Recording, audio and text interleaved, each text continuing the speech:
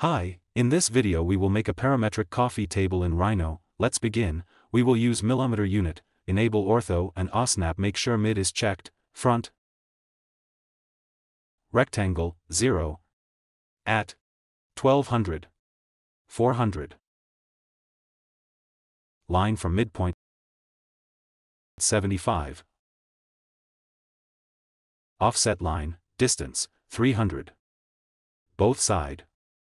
Arc, start, and direction. Delete line.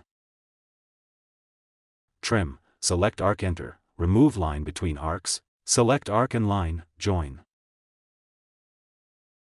Fillet corner, 200. Offset, 30. Double-click on front. Perspective. Let's make the middle boundary, select in boundary and lines. Copy 2000. Front view. Offset. 75. Mirror, midpoint. Copy no. Arc. Start point, end point, direction.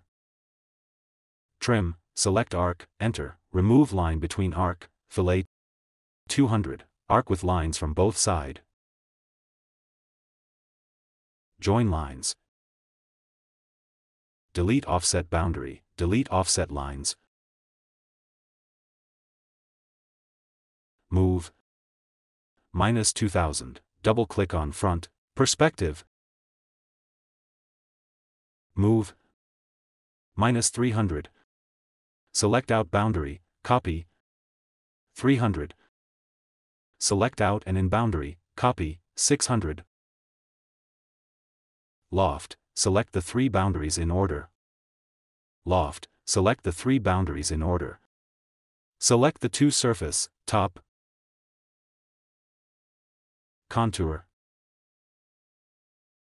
Base point, direction, 40. Move. 2000. Extract CRV. 30, delete curves, delete polysurface.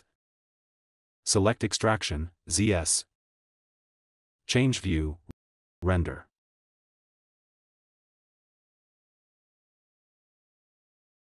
Thanks for watching, see you in the next tutorial.